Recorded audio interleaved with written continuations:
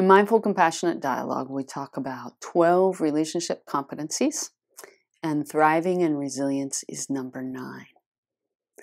So when we talk about thriving, we're talking about consistent access to the resources you need to do what you want to do. A sense of buoyancy and ability in your life. It's not about always being happy or delighted, but just that consistent strength. Resilience means the ability to come back from difficulty. When you have resilience, you have a certain faith or confidence that whatever the challenge is, no matter how difficult, you will make it through and you will find your way. These two things are important to cultivate in an intentional way so that you can enjoy your life and also be a contribution to others.